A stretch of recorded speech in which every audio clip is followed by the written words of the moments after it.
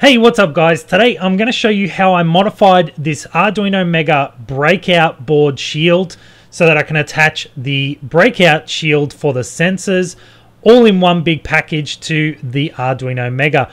So let's get into it. So for those of you who are following along with the Algae CO2 scrubber project, you would know that there's a lot of sensors. So what we have usually is the sensor shield, which would go directly onto the Arduino. Now, in this case, what we're going to need to do is run resistors from those sensor leads or those pins to the 5-volt rail. Now that's standard for a lot of sensors and other things like switches. Now, instead of running it on the actual cable itself going into the sensor shield, what I'm planning on doing is running this actual board separately. So otherwise we're going to put a resistor between those pins on the shield to actually get that to work. The problem that we have is that the shields, when they line up, they don't actually fit all together. So you can't just stack them continuously because of the way that the pins are all soldered on. So what you'll find is there's no way of getting those back pins to actually line up into that shield below it or that breakout board. So what we're going to have to do is actually modify the shields to line up. Now, instead of doing the sensor shield and modifying that one, I'm only going to modify the breakout board because, as you'll see here, the pins on those back pins there, they shoot across sideways a little bit. So there's no way you'll be able to line it up.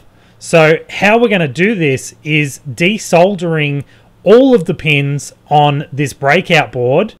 And I've purchased a bunch of header pin extensions, which I've got a whole different range of them to make sure that we can basically line up exactly how we want it so that all the boards will stack. So all we've got to do first is desolder all of those headers. Now, I have a previous video on how I actually desolder using a few different methods, so you can go check that video out as well. But I'm using this desoldering iron, which is actually quite handy when you're doing quite a fair few pins in this case.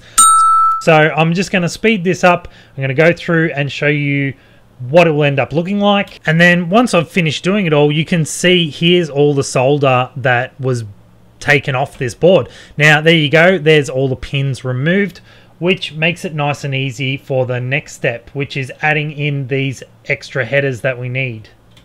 And I'm going to start with this back set of headers. Now, what we can see is that it's actually bigger. There's some that hang over the side. So what we get is about 4 pins that hang over the edge. So we don't want to really have them hanging over there. So what I'm going to do is actually take out 4 of those pins, and I can allow it to then sit on the other side, and it'll actually fit up nice and easy. So you'll see this in a second. So then when I actually slot that one down onto there, it lines up nice and neat, and it doesn't affect any of the other pins on the side. So we're just going to solder everything together now on those pins.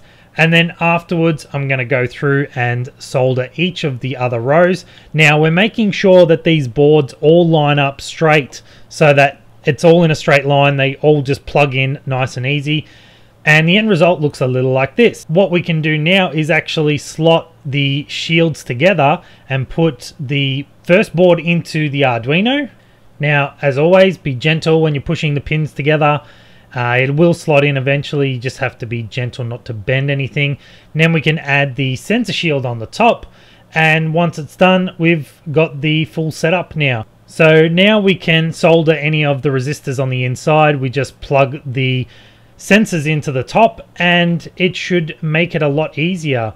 So one of the last things I'm going to show you is a heatsink I want to put onto the Arduino. Now, the Arduinos don't put off a lot of heat, but in this case and how I'm going to build this system, it's going to be outdoors. I want to install this extra heatsink just as a added precautionary. We don't want it to overheat or have any issues. So there's plenty of airflow that can flow through between those sensor boards, and I'll probably have a fan as well to push some airflow. So that's a breakdown of how we are going to set up the Arduino shields. Hopefully this gives you some ideas as well if you want to do something similar in your own projects.